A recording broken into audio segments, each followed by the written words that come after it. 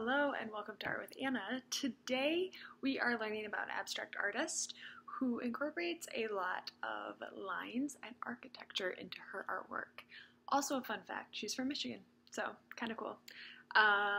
Let's find our materials, get those out, and we'll get started learning more about her. You will need a white sheet of paper, some colored paper, a ruler, tape, scissors, glue, and a pencil. Alright, we will be talking about Julie Mehretu. She is an artist actually born in Ethiopia, but did come to America quite young, and specifically Lansing, Michigan. So right here in our home state at our capital. And she did live there until she was in her late 20s and then moved to New York in 1999. She's been there since making art. So kind of cool history of her. She is most known for mixing kind of architectural lines and shapes with things that are more abstract. And a lot of her themes are about revolutions, history of colonialism, but also just kind of like the city of New York, the United States in general, and she represents those in more of an abstract way. So let's get out our white sheet of paper, our ruler, and our pencil, and we will start making some lines that kind of mimic some architecture.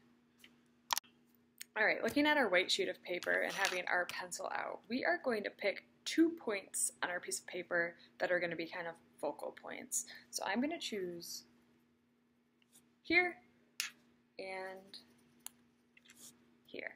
So you can see those 2 dots. From there, we are going to take our ruler and we're going to make lines from our dots to the corners of the sheet of paper.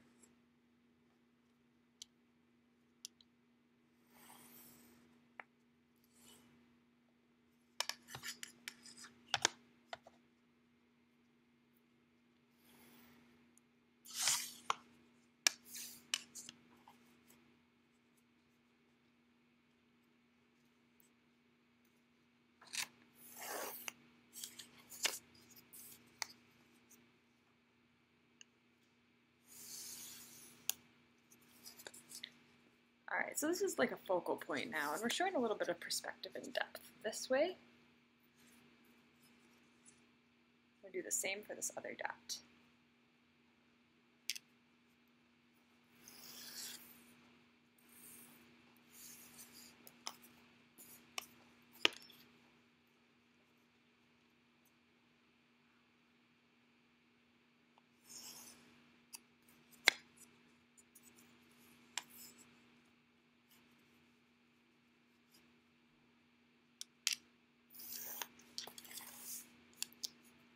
Alright, so you should have some pretty structured lines here, and this is often how Julie Mehretu makes her art. She usually, not usually, but sometimes starts out with some pretty architectural lines.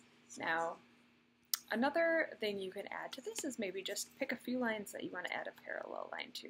So another line that runs right next to your lines. So I've got some parallel lines there. Maybe I'll add a third one in here. That just goes from that line out. So we've got that. I'll probably add, I'm just going to add a random straight line down here, and a parallel line to that. Alright, so we've got some structural lines here. Julie will often say that she uses a lot of architecture in her paintings. Actually, we can look at one of her paintings here. So you can actually see like windows and doors, but she likes to add to things that are abstract to it, so that you don't just have something that's totally logical, because art isn't totally logical. She likes to add other things that make it not just logical. So as you can see in this painting here, she does have a lot of lines in the background, and the thing that you probably most notice, though, is actually the colored shapes. So we're just going to take our colored sheets of paper and cut out random shapes. Some can be geometric, some can be really organic. We're just going to cut out a lot. Some can be really, really small, some can be really, really big. And part of her process is taking these shapes and kind of taping them down in different areas. She always has a thought in her mind of what shape she wants, but never has a great plan until she's actually making the art of where it should go. So she plays a lot with like moving them around and figuring out what she likes. So we are going to do that next. Let's cut out some shapes.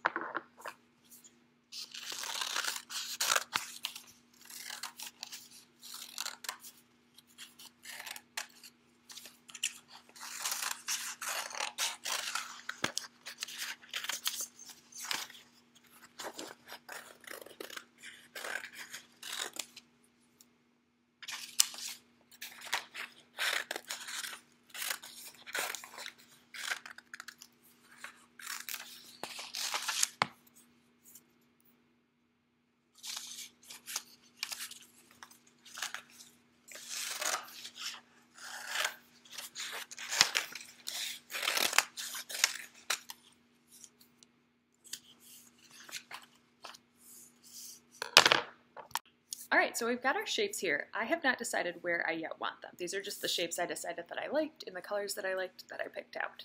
So I have some shapes here. And the next step, which is one that is pretty common for Julie, is that she will take these shapes and she will put them right onto the canvas, but in a temporary way, like just with tape where she can move them around. So I'll stick this down with some tape, kind of like this giant shape around here.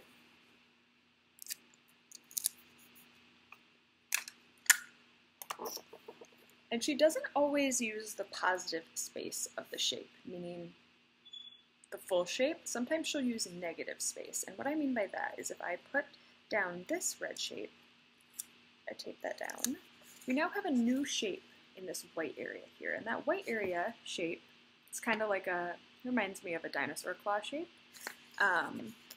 Right here, that's now the negative space, and we've made a shape with negative space. So you can do that by taking areas where you cut out a shape and just cut out around again, and you can have this negative space here be your new shape.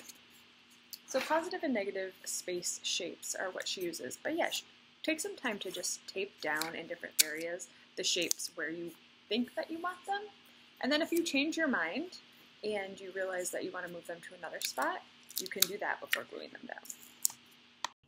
Alright, so now that you have your shapes maybe taped down, you've played around with them a little bit and decided where you wanted your shapes to go, you can go ahead and glue them down where they are. So that'll be the next step, is just to grab out your glue, and we will glue down all of our shapes and keep them exactly where they are now that we're happy with them. Julia talks a lot about just kind of knowing when your painting or your picture is done, just having it express kind of the emotions or the feelings that you're hoping to have it express. We are going to add just a few more lines. So her first step in some of her paintings is to draw lines, and then her second step is to move shapes around and find a good spot for them. Once we do that, we're gluing them down, as I said. And then after that, we're going to find one more point to make a dot on. So you guys can join me here. I'm going to make a dot right there, and then we're going to make straight lines that come out kind of like a star. That'll be our next step.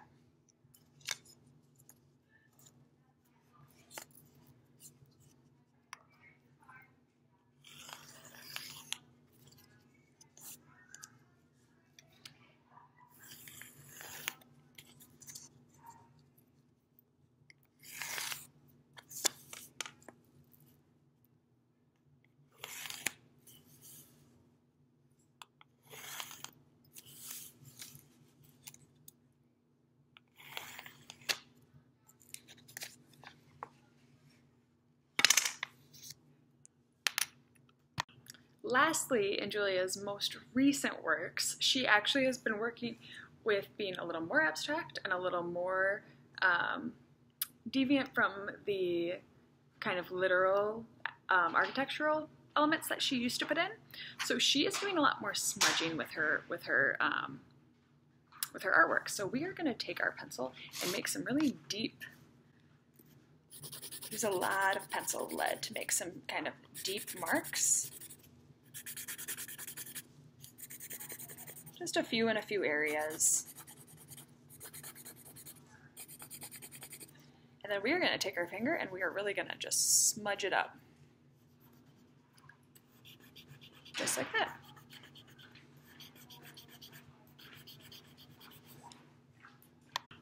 All right, and there we have it. We have our Julie Mehretu piece of artwork right here.